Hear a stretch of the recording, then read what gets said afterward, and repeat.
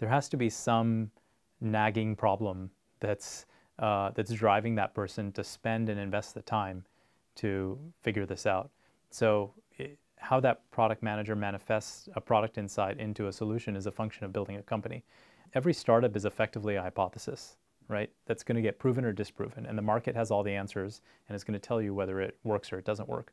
So the process of the product insight is laying out what you believe is a hypothesis that's going to be true, but you might be proven false. If the hypothesis is underpinning a startup, the startup is just a process to prove something in effectively an experiment that you believe in. And it takes a lot of motivation and energy to put your life on hold to go try to solve this problem. It's the reason why you shouldn't start a company for financial motivation. That's really the byproduct of having created value and built something. So I think it gets back to the motivation behind the people, and are they willing to focus on coming up with that insight, especially in a B2C company? And then do they have the resources, capabilities, team, and everything else to surround that hypothesis with, to then go execute to find out if that hypothesis is valid or not?